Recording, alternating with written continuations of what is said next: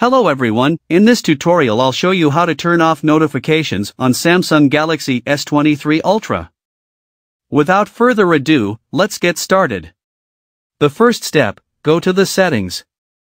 And then scroll down. Tap on notifications. Tap app notifications. Here you will see various apps installed on your phone.